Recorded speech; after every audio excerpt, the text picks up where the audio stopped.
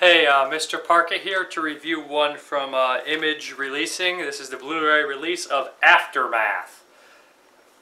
Cover's kind of generic, you know, a lot of the movies like that have the just stupid little gas mask and things like that. And it kind of sells for some reason. People love gas mask.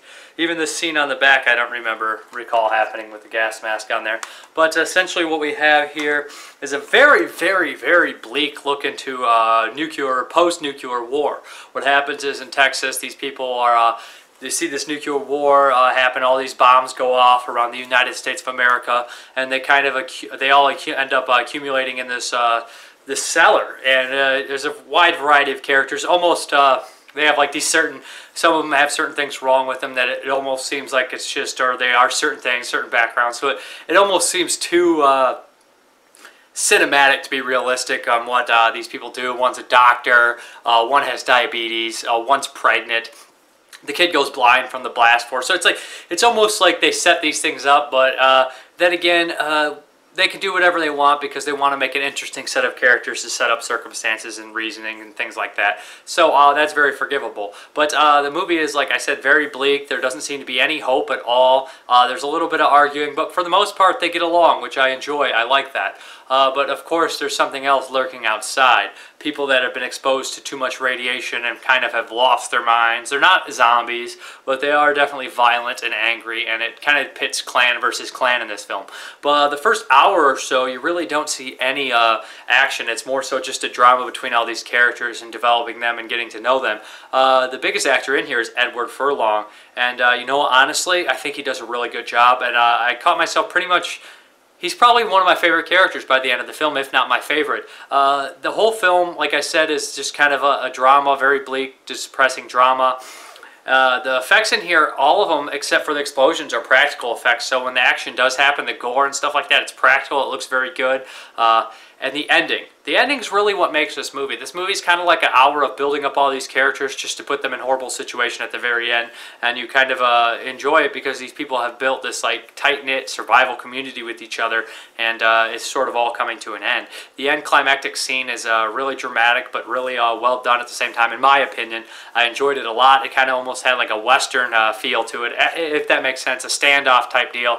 And I wasn't expecting something that over the top and awesome in this film. Like I said, the ending is awesome. The very, very ending is awesome as well. But at points it's so bleak. You're just like, really? You're gonna do that to him too, on top of this and on top of this? But all in all, I thought it was a pretty damn good drama film. And the action, when it hits, it's there. It's really well done. And it's nice to see Edward Furlong do a pretty good movie. I give this a thumbs up. I'd say it's pretty enjoyable stuff here. I liked it.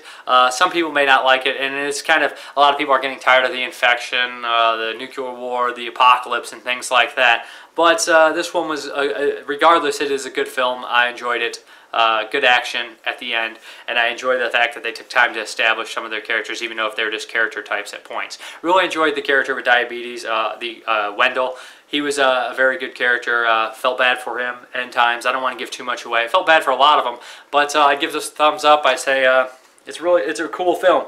Don't be tricked. It's not a zombie film or anything like that. So people go out and, you know, buy the zombie movie or, you know, the gas mask everywhere in the film. It's not there.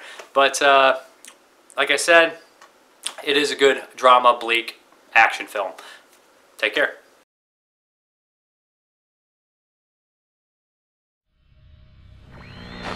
Increasing hostilities reported along the Afghanistan border.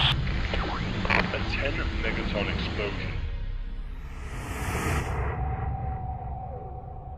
Have lost all communication with the West Coast.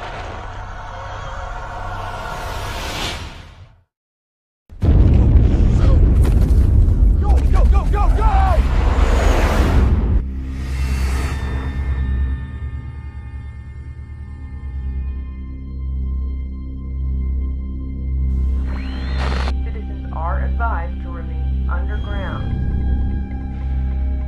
How long do we have to stay down here? We are never getting out of here, honey. Fallout. It's the end of the world. Brad's gonna be a problem.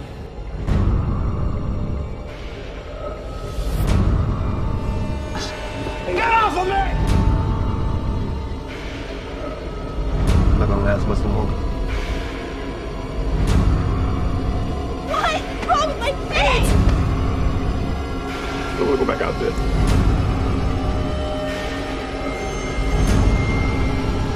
Start nailing up the cellar doors shut.